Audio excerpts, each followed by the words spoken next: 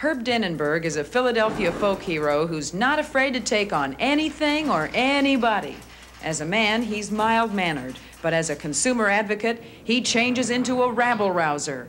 Tonight, he charges out of the closet to give us his views on the legal profession, and he says he's mad as hell, and he's not gonna take it anymore. Go get him, Herb. I'm not a garbage man. I'm a lawyer, a Philadelphia lawyer, with not one law degree, but two.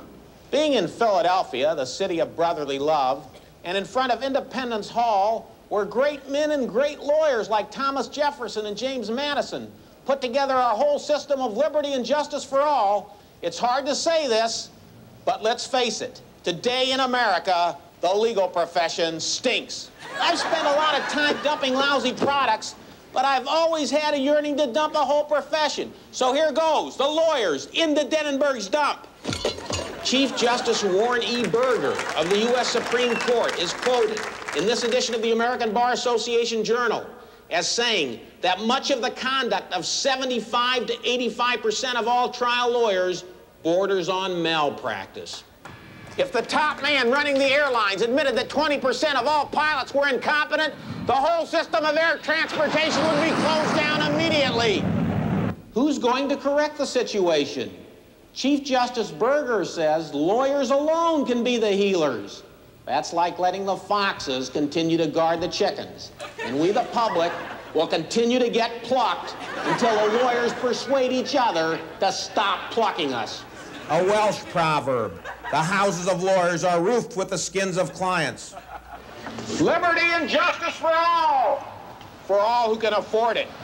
Finding a competent lawyer is tough enough, but an honest and competent lawyer, forget it. Anyhow, by the time you find a competent lawyer, you're so tired you don't want to ask any questions. You just hope he'll steal from the other side instead of from you.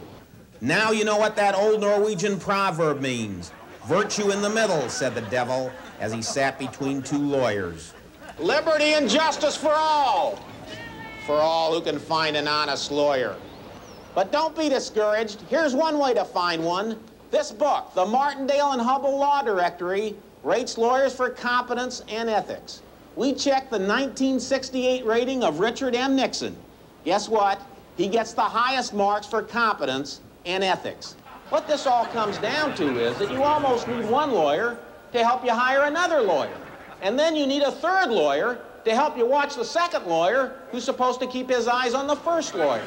When the Declaration of Independence was signed and when the U.S. Constitution was written in this very room, they never dreamt what legislatures would be like today. They're zoos. The lawyers own them, run them, and are in them. Let's face it, if you can't beat them, join them. We all ought to go to law school if we can get in. Here in Pennsylvania, I once compared lawyer lobbyists to cockroaches swarming through the legislature. And the Pennsylvania Association of Trial Lawyers actually demanded my public apology for that comparison.